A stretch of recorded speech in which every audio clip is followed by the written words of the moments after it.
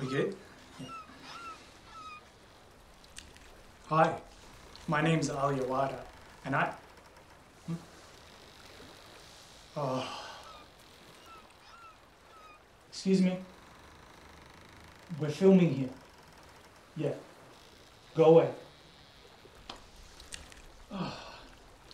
Start again.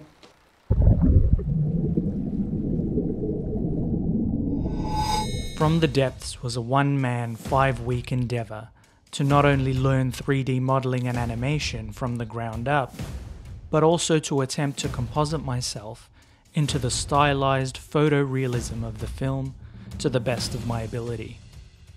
Most of the 3D assets used came from the amazing Quixel Megascans library. I constructed 2 virtual sets, a ship deck and a ship cabin, both of which took many hours to arrange and light.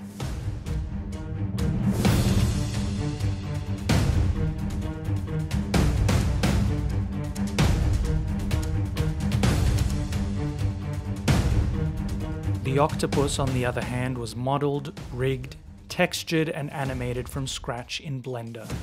He consisted of a head and 1 tentacle, which was duplicated and animated independently. By far the toughest part of the whole short film.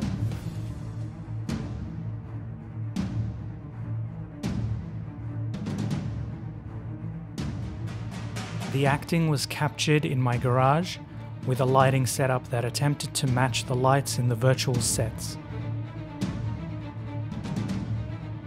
The footage was masked and chroma keyed in HIT film. The transparent keyed footage was then uploaded into Blender as a 2D plane that had the ability to cast shadows and be influenced by the virtual lights on set, which meant a much smoother integration into the animated world. From the beginning, I knew this film would have no dialogue, but still attempt to be a feast for the ears. I didn't want to rely on music to sell the mood, but rather on audio captured with my Rode VideoMic Go. The microphone was used when filming to capture my subtle breaths and gasps, which sold the performances, as well as a majority of the ambient sounds. I'd argue sound is where the film comes to life.